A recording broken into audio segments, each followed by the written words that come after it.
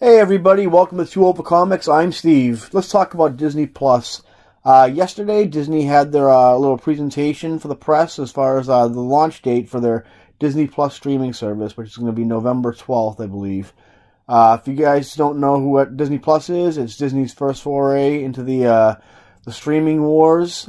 The streaming wars. I mean, you guys heard of the cultural wars, the console wars, the clone wars. This is the streaming wars, which is basically the fight for dominance as far as getting your streaming content goes, which is pretty obvious right now. That's kind of the future as far as film and television go. Netflix being one of them, the obvious one. Hulu, which is kind of, I guess, out of the game since Disney owns the controlling stock in them. What else? Amazon Prime, Apple's in it now. I guess Warner Brothers is going to be launching their own thing. But Disney's trying to own the biggest piece of the pie with this Disney Plus, which is going to include their whole back catalog of films, TV, cartoons, all that stuff, which is a lot of stuff. But one of the main things, obviously, we want to talk about is the Marvel section of it. Now, unless you've been, in a coma for the past 10 years, or you were kidnapped and living in someone's basement, and have not heard, there's this thing called the Marvel Cinematic Universe, which is all culminating in Avengers Endgame coming out in a couple of weeks, actually. As far as that goes, it kind of marks a bookend to the Marvel Universe since its inception with Iron Man 2008. A lot of the cast contracts, the original six, Mark Ruffalo, Evans, Robert Downey Jr., Chris Hemsworth, Scarlett Johansson, Jeremy Renner. A lot of those guys were kind of like, it's a little up in the air what's going on with them. Ruffalo and Evans, I guess, they're pretty much out, I guess. Ruffalo's mentioned that he's kind of all done doing the Hulk. Chris Evans, he's been trying to get out for a while. Not trying to get out, but I think he's kind of like felt that he's been done since the second Avengers movie, I guess, or Civil War. He's going to foray into political blogging, or whatever he plans on doing or directing. Downey, I don't see him. I mean, maybe he could, I see him maybe being a mentor in sort of the Marvel Universe going forward. Maybe not. I mean, he stopped putting on the suit, years ago, and kind of just like filming his face and that kind of thing. Hemsworth, he kind of up in the air. Who knows? Since Ragnarok was a success, mostly due to the fact that Chris Hemsworth wanted to take it in a more comedic direction, and Disney caved with that and kind of let him have his way. I think he's a little more happy, maybe a little more apt to do more Thor movies. Scarlett Johansson, of course, has a Black Widow movie finally being made. I don't know, too little, too late. Who knows? We'll see how it goes. And I guess Jeremy Renner, they announced at this presentation that he'll be doing a Hawkeye Kate Bishop show. So whether or not he's just there to pass the torch on and then move on, or if he's there for the entire series, and who knows. But anyway, that's a thing. So I mean, as far as the future of the MCU universe goes, in the films anyway, I mean we don't really have much to chew on really. There's only been really three kind of definites. The Eternals movie, Shang-Chi, and Black Widow. Black Widow, I mean, I kind of feel like they missed their window on it. I think they were going to make a Black Widow movie. They should have made it years ago, striking while the iron's hot. Now, unless they do a prequel, I mean, I don't know where we'd really take the character right now. I think a prequel would be the best place to go. Shang-Chi, I mean, that's going to be like either hit or miss. It's going to make either Ant-Man money or Ant-Man money. They kind of screwed the pooch with Iron Fist. It seemed like an easy movie to make, but apparently they kind of dropped the ball at that. Hopefully they can redeem themselves with Shang-Chi. He's a little known property. Not a lot of people know about it. Just getting the right director and right cast, right story. We'll see what happens. I'm looking forward to it. Eternals. Eternals is something I think we're going to have to see. I don't think there's been any huge Eternal fans out there. I think you kind of do what you want with it. From as far as what I've been hearing, which is very, very little aside from casting, it kind of sounds like a sci-fi type American Horror Story, which I'm down. That sounds good to me. Possibly Angelina Jolie in it. We'll see what happens.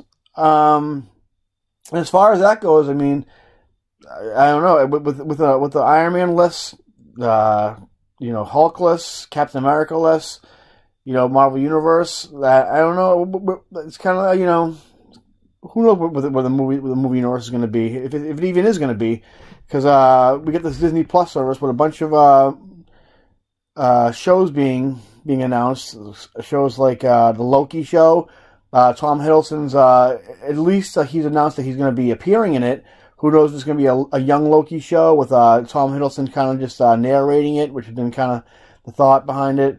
There's a WandaVision, which is a Scarlet Witch and Vision show coming out, which, I mean, I don't know. I mean, I love Wanda in both the comics and the movies, but I don't know if she's able to carry an entire show. I mean, especially in Vision, I mean, everybody's least favorite Avenger, which also is the actor playing Vision, I forget his name, Paul Bentley, I think. Kind of always complaining about all the prosthetics and the makeup and how long it takes, how much he hates it. So I mean, I don't know why they would kind of okay, that character you hate, gearing up for. Let's do 10 episodes of that. I don't know. I don't see how unless you introduce Wonder Man, and I don't know how you kind of do that show, but anyway, it's a thing. Bucky and Falcon is another one. Another show where, I mean, Bucky, he's not, as far as, CG goes, I mean, he's not much. He's mostly guns and you get the metal arms, so, I mean, it's mostly kind of a props type thing. Falcon, I mean, there's a lot of flying, but even with that, I mean, you can that's mostly camera angles and, stuff you can do in post. So, I mean, Feige has mentioned that he's going to be, these movies are going to have, these shows are going to have, a movie budget. But, I mean, Bucky and Falcon, I don't know. A lot of these shows, it kind of seems why? I mean, we saw Civil War. There's that scene with, in the car with Bucky and Falcon, and they kind of make that, nod to Steve Rogers, and they quibble a little bit. And, yeah, I was kind of, amused by it, but, not so much the fact where it's what we could use is, 10 hours of this. I mean, I don't know if the chemistry's that strong. But, yeah, they're making the shows. They all have movie budgets they're all going to be run by Feige. The only thing while it is kind of cool to see these shows, I keep on calling them movies, these shows, which Kevin Feige said, is going to play a huge part into the movies. So if you want to know what's going on in the movies, you got to watch these shows, synergy. But the thing is, I kind of mentioned, meh. Who's really asking for these shows? And, and why wouldn't you, I mean, you have, the X-Men, the Fantastic Four coming into the fold, Deadpool, and a couple, other X properties. Why would you take these movie properties and kind of, water them down when you have these other properties which were kind of made, for a serialized format? And when it comes to Disney, I mean, I grew up in the 90s. I've kind of seen Disney, what it does with properties, that, as far as, milking them for all they're worth. You had something like the Mighty Ducks franchise, where they made just one movie too many, because they really wanted to milk all that Mighty Ducks money. And then even after, they made the D3, which nobody watched, they're oh, let's wash it off, and kind of We'll rework it into an animated series with alien ducks. See if we can build a franchise with that based on the name, and no one wanted that either. I mean, the direct DVD movie, not DVD, back then it was direct to VHS movies like the Aladdin franchise, which went 4 movies. The Little Mermaid, same thing, several movies. The Lion King, movies that just dipped further and further down as far as quality goes, and Disney, it seems I don't know if they're doing that with the Marvel shows now. Are we just kind of trying to milk it for all it's worth, while while the iron's hot, try to get as many folds out as we can. And it's not just with properties like there's also stuff like, the Cars, which, the Cars movies, which we made like, one movie, which was bad enough. Then they made 2 more sequels. The Toy Story movies, which are on like, the 15th, like, installment. Yeah, I mean, like, it seems like, Disney just kind of like, once they have a good idea, they kind of milk it and squeeze it for all it's worth. Even, properties that weren't theirs, properties they acquired, like Marvel. I remember when Disney got the rights to Doug, and kind of like, just took all what was special out of that show when they premiered it on ABC, their Saturday morning block, kind of watered it down, neutered it. The Power Rangers franchise, which they owned for a little while and did absolutely nothing with it until they actually just gave it back to Saban. So yeah, I mean, it's, so with Disney having a history of doing that, even their movies now, I mean, like, there's no origin. Disney just seems to take like properties and IPs and kind of just like, really get all the juice out of them until they just wither off the vine and die. Even their movies, like their classic movies, like The Lion King and Beauty and the Beast and even Dumbo, like, they're just like, we don't have any more original ideas, so let's just make live action versions of our animated movies. Which seems, I don't know, it's very, like, it's not very inspiring as far as like faith goes and what Disney would do with the Marvel properties now that it's on the streaming service, the Disney Plus service.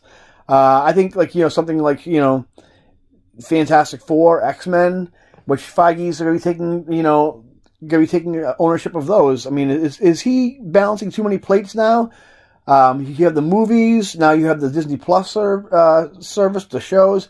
How long before he just drops everything and, like, it kind of just crumbles, like, these things tend to do, and it's been proven they have done in the past. Does he need somebody's help? I mean, like,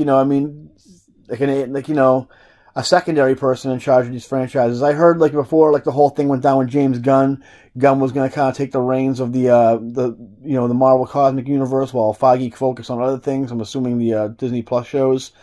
I don't know. I mean, is there even a future for the movies? I mean, I tend to think so. That they're still making lots and lots of money for Disney. There's still an audience, obviously. Like, that brand, like, is people are really into it. But I mean, if you're putting movie budgets into these shows, I mean, as far as comic books go, they're kind of like, made for a serialized format, which is like, what TV is. Why would you have, like, we'll take X-Men.